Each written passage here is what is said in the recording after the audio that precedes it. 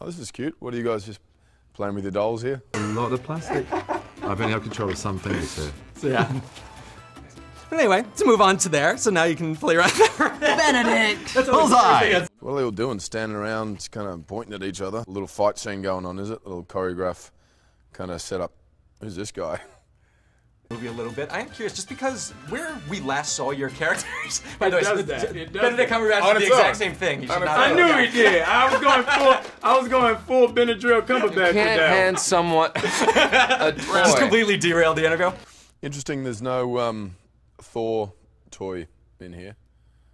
Is that on purpose, or? Well, the Russos are doing this, so you have to talk to Joe. The Russo, yeah, sure. Heard that before. The Civil War. These are really edible.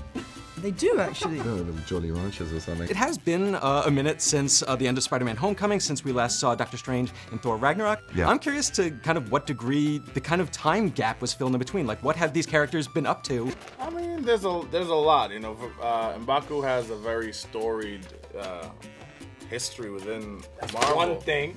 What's the second thing? I think anything can happen, you know. He's just a kid. He can fall over. Guns aren't cool, so you can hop off the table. You were dealing with Wakanda going to the rest of the world, and Falcon is a bit of a fugitive. I'm curious just about your conversations with Joe and Anthony Russo and the writers. Tell you what would really happen if there was a fight between all of us.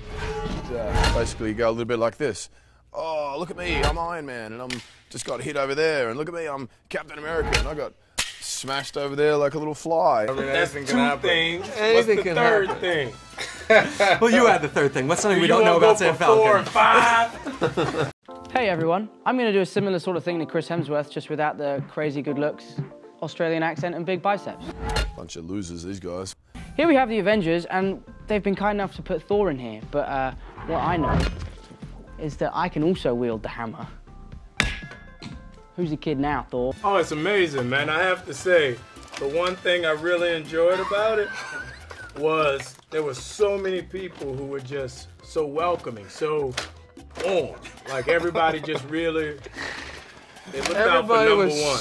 Look at me, I'm an idiot. He's not even real. Best of friends, best of friends. I'm a little scared of you, not gonna lie. Berlin techno rave is just rolled in from 3 a.m. Woo, So the last time we saw Sam Wilson, He's backtracking Feel to a Civil War. trap here. No, I'm just trying Something to in figure my out glove for is saying, myself. Don't say anymore, anything. or I will have to silence you. He just bit my glove. Right, you better have this back. so you guys were all going through an intense transition. Like, you were kind of rehabbing in Wakanda. This is what you did. Yes. This is what you did. I like those guys, they can stay. And you can come with me because we're now mates. So, thanks for nothing, Russo. I beat your ass, you can sit down. The A-team.